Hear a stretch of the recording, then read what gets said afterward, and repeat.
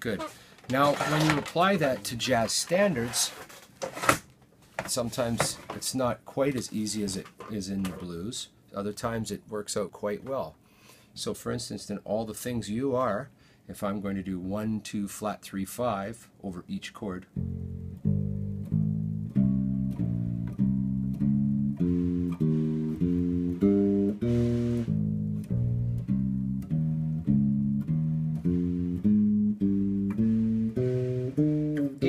flat 8, 7, 6, 5 I did there.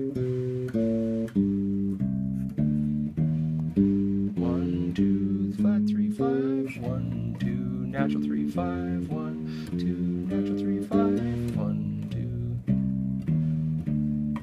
2. Now 8, 7, 6, 5, 1, 2, 3, 5.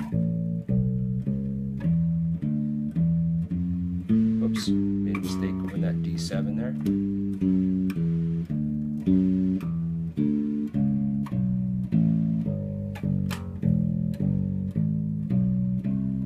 Sharp 5 there. Use the descending line because I was running out of frets.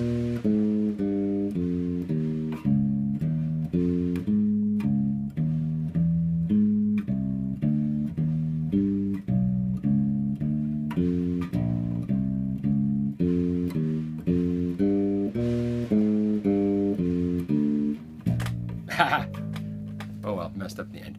Anyway, that is going to take a little bit of explaining, but you'll understand what that video means after my presentation in the lesson. Okay, we're good.